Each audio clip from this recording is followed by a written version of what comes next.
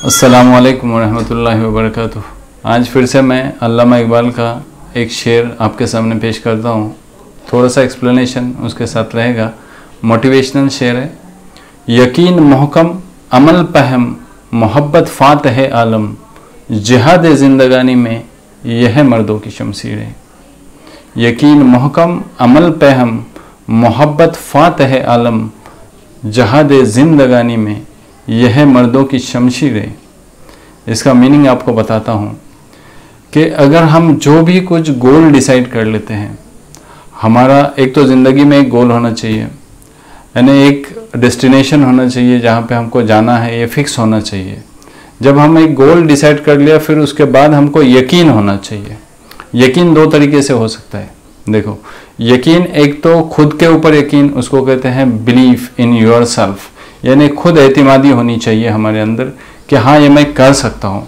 देखो, अगर भले से दुनिया तुम्हारे बारे में ये सोच रही हो कि आप नहीं कर सकते, मगर आप खुद ये सोच रहे हो कि मैं कर सकता हूँ, तो दुनिया की कोई ऐसी ताकत नहीं है कि जो तुमको यानी रोक दे। लोग सोच रहे हैं कि आप कर सकते हो, मगर आप खुद ये समझ रहे हो कि मैं ये नहीं कर सकता, तो आप कभी भी जो गोल है वो कंप्लीट नहीं कर सकते। तो यकीन मोहकम, अपने को हमको जो हमने डिसाइड कर लिया है उस गोल पे हमको यकीन होना चाहिए कि हाँ ये मैं कर सकता हूँ। यू कैन और you cannot both are correct, यानी अगर तुम सोच रहे हो कि मैं कर सकता हूँ, आप कर सकते हो, तो ये भी सही है, और अगर आप सोच रहे हो कि आप नहीं कर सकते तो ये भी सही है। दूसरा यकीन मोहकम होना चाहिए अल्लाह के ऊपर कि हाँ मैं अपनी जी जान से कोशिश करूँगा और अल्लाह मेरे को उसमें सपोर्ट करेगा और अल्लाह मुझे कामयाबी देगा। सो यकीन मोहकम अमल पहम, कोई भी अगर हमने यकीन कर लिया, एक गोल डिसाइड कर लिया, यकीन भी कर लिया, आत्मविश्वास भी है हमको, और हम वो काम करने जा रहे हैं, मगर उसमें कंसिस्टेंसी नहीं है, उसमें परसिवरेंस नहीं है, उसमें तसलसल नहीं है, उसमें कंटिन्यूटी नहीं है, तो फिर वो काम पूरा नहीं हो सकता। यानी अगर हम कुछ भी काम करने जा रहे हैं, अगर हमने वो काम इफ़िशिएंटली कर रहे हैं और उसमें तसलसल नहीं है, कंटिन्यूटी नहीं है, तो हम उस काम को प्रॉपरली नहीं कर सकते।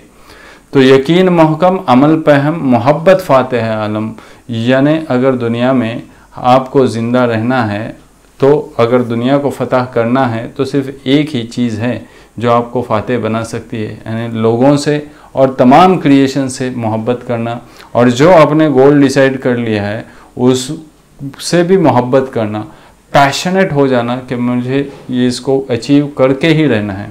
यानी जो काम आप कर रहे हो उससे मोहब्बत करना, लोगों से मोहब्बत करना और तमाम क्रिएशन से मोहब्बत करना, ये मोहब्बत ही है जो आपको उरूज तक लेके जा सकती है। जिहादे ज़िंदगानी में यह मर्दों की शमशीरें, यानी जिस ज़िंदगी में हम स्ट्रगल करते हैं, कोशिशें करते हैं, उसके लिए अगर हमको आगे बढ़ना है और तो ये हमारे पास तलवार है, ये हमारे पास रास्ते हैं जिससे हम आगे बढ़ सकते हैं, हमको मंजिल मकसूद मिल सकती है। We can reach our destination. अगर ये तीन चीज़ें हमारे पास हैं, तीन चीज़ों में से जो मैंने रिपीट करता हूँ मैं, कि पहला तो बिलीफ होना चाहिए, आत्मविश्वास, खुद एतमादी होनी चाहिए।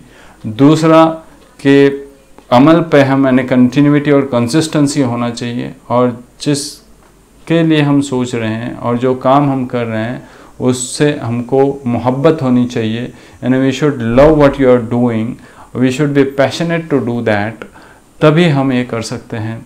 आखिर दावाना अल्हम्दुलिल्लाह।